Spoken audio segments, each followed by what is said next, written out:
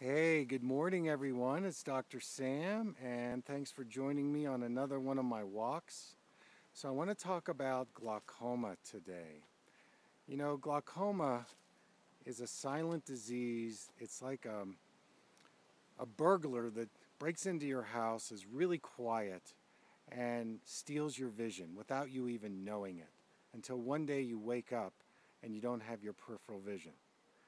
So the key in glaucoma is to protect your optic nerve. This is the most important aspect. And there's so many different techniques that I've developed to help people reduce their glaucoma. And if you go to my YouTube page, I'm going to talk in more detail about what you can do holistically to support your optic nerve and reduce glaucoma.